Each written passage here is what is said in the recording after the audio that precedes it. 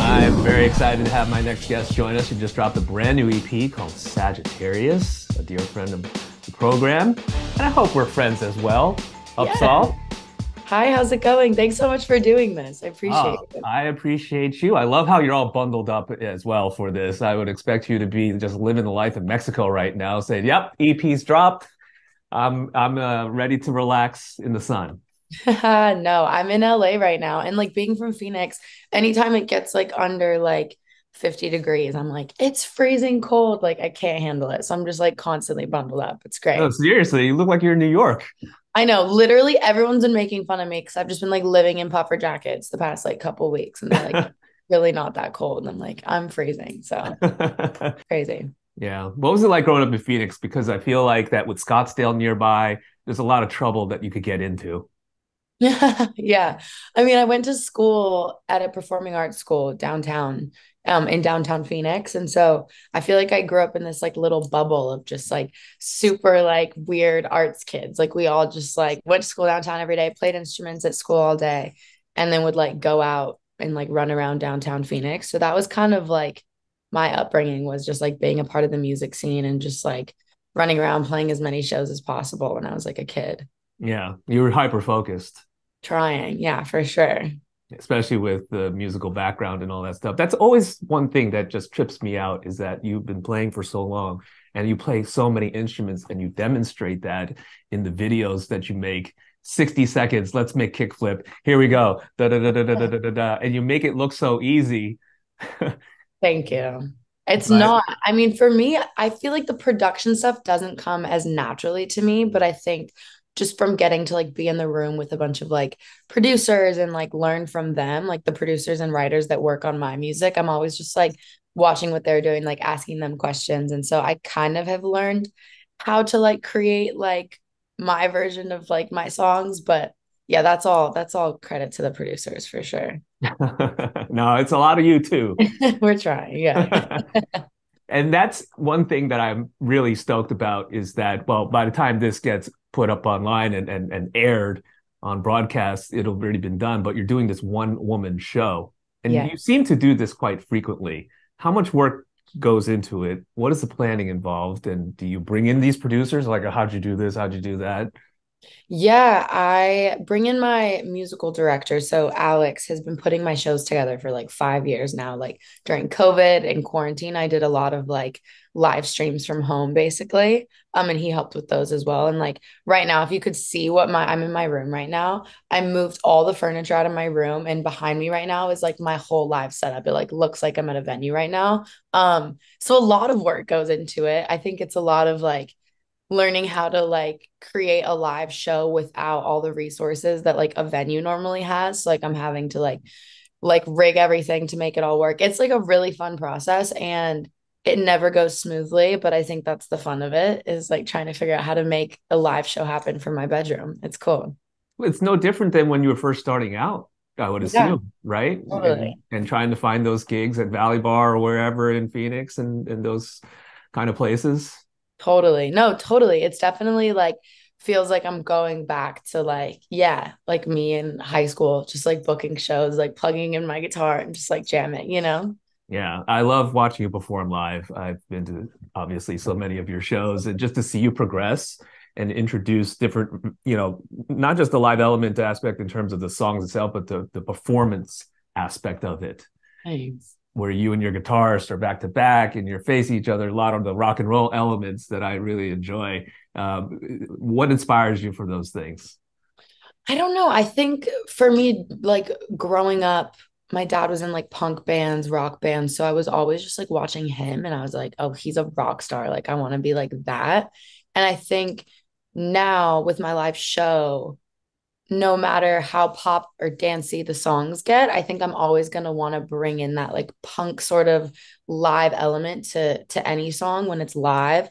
And I also have such a talented band. Like my drummer and guitarist are like next level. So anytime I can let them just like shred on something or like just make it sound a little bit different than what the actual record sounds like, I think that's what makes the live show so fun. I think just like making it as high energy as possible is like always going to be my goal. Everyone always asks me for music recommendations. They're always like, all right, what are you listening to? What should I be, who should I have my radar and so forth? And when you drop new music, I bring you up and they're like, wow, this sounds great. Sounds very pop as you are unashamedly, admitting and saying right now. But what I love about your music is it's on you have this through line of punk in you, Cool. Yeah. especially with songs like Douchebag. And, we can talk about all the, not say for my mother language. Yeah, exactly. I mean, how natural is that? I feel like that's something that a lot of pop artists are doing now today, but whereas you have been doing this for quite some time. I think it's more just the growing up in the like punk scene or just like being around that. For me, like genre aside and like sound and production aside, I think the whole energy of like what punk is, which is like being unbothered, saying whatever you want and just being extremely like unapologetic about it all, has been the one through line for me. And I think, yeah, I think that's what music is about. And I remember I had a moment when I was about to put out my song called Drugs like a few years ago. And it was like the first song was about to put out that I was like, ooh, like people might not like this. Like I was a little scared. And I had to have this moment, like this conversation with myself of like, but that's punk. Like that's the whole energy of it. And like that's why we do music, is to like, you should be scared to put a song out. And I think once I had that moment with that song, like ever since then, I just like want to just be as unapologetic as possible. And if people don't like it, that's their problem. It's not mine. Sagittarius, here we are. Yes, it's out. I'm so happy it's finally out. It's crazy. And it's been quite a number of months in the working. It has. Yeah, I mean, when I last saw you, when did I last see you? And it was in Austin. Yeah, just in It didn't October. seem that long ago, but even that was like what, like a month and a half ago, 2 months ago. And even then I was like still working on like still finishing like tracking vocals on it and stuff. So it was like a fun process of like starting to write it like at the beginning of this year, really like diving in this summer. And then while I was on the road on my tour, I was like still working on it and like leaving the show and then like going and like tracking vocals in my hotel room. Like, so it was a really fun kind of like long process, which was cool. And the subject matter is definitely this evolution. It's touching on various points of a relationship as well as your mental psyche. Where did this start? What song was the seed that led you to this? Because you obviously use writing as a therapeutic process. Yeah, cool question. I mean, the first song I wrote for the EP was Antsy, which I wrote like earlier this year when I was like in between tours, like opening for other people. And I did like a writing trip out in Nashville. And it was like my first time writing in a while because I was on tour so much.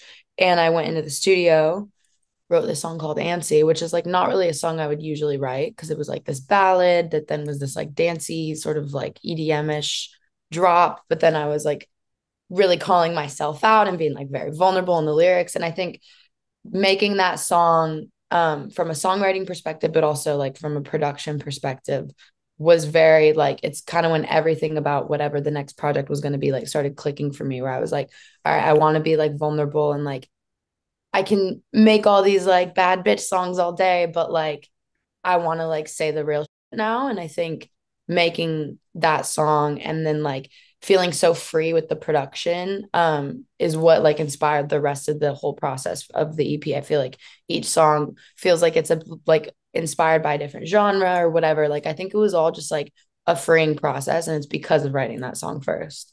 You said that Lady Jesus was representative of the relationship that you had, gone through and the breakup and so forth. And you do touch on the relationship aspect in Toast, which Mhm. is for me a standout on this album or EP. Thanks. I don't want to keep calling things albums, but Yeah. that song, it just hits so hard. I love the bass line, I love the melody and all of it. Was that quick to write? What was that process? Thank you. I do love that song. It's the process of this one was wild because I got to write it with Tove Lo, who I'm like such a massive fan of. Like I've been to Tove's concerts, like I love her. And so getting to do some sessions with her and some writing at the beginning of the summer was a dream. And it was funny because the last song we had written. We had done like a few days, had written maybe like 5 or 6 songs, and it was the last day, and we had already written something.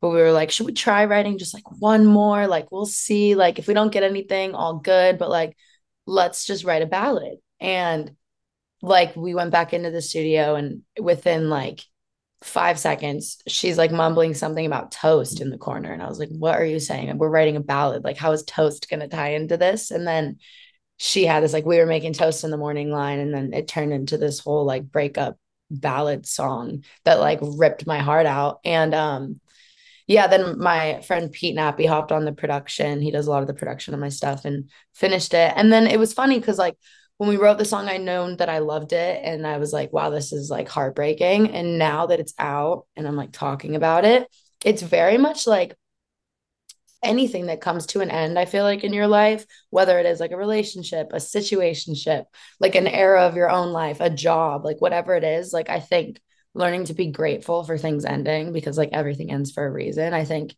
is now what the song feels like it's about for me, which is cool because the meaning has kind of like changed over time for me. You've written songs with other people, for other people. What was it like to, or what is it like to just open up to somebody like that and just to be able to be that vulnerable because it's in a way you're talking to a psychiatrist. Totally. Yeah, I think that's exactly it. Is for me, it's like free therapy. I think as like a as an artist and as a writer, I think it's like our job to be like uncomfortably open sometimes about our lives. And like sometimes for me, it's a lot easier to be like that vulnerable with like people I just met in the studio than it is sometimes with like people I've known my whole life, you know, because there's like not that like connection yet. You're just like, let me tell you my life story. And I think that's what makes songwriting so rad is you can like know someone for like 5 minutes and then all of a sudden you're like pouring your heart out to this person and you guys are writing a song about it. And like there's something so magic about being able to connect with like on like a stranger in that way, you know? And I think I just try to like lean into it and like I definitely overshare and I definitely feel so bad for everyone that has to write with me because like I walk in, you will never guess what happened. And then it's like this whole like spiral. But I think that's the magic of it. And that's why, yeah, that's why we write for sure. That's awesome. I am so happy for you. And obviously there's more to come. So Thanks. Yes. congrats on this EP and happy holidays. Thank you. You too. Thank you. I have to say, you've been like the best at just like keeping in touch since like we met like 5 years ago, like literally my first show ever, I think. And like it's just always so fun to catch up with you. Like thank you so much for always hanging out. It's great. No, absolutely. I love talking to you and I appreciate you. Love the music, obviously. I love you as a person. Thanks. You too. Hell yeah. So, what are you doing for the holidays anyway, before we go? I'm gonna just like get stoned on my parents' couch for 2 weeks straight and do nothing. I'm so excited. I'll keep promoting Sagittarius and annoying people all day about it. But yeah, I'm just excited to like unplug and just like spend time with family. It's gonna be Yeah, great. nice. All right. Well, hey, congrats on this EP again. Thank you so much. Thanks for doing this. Seriously, I appreciate it. Absolutely.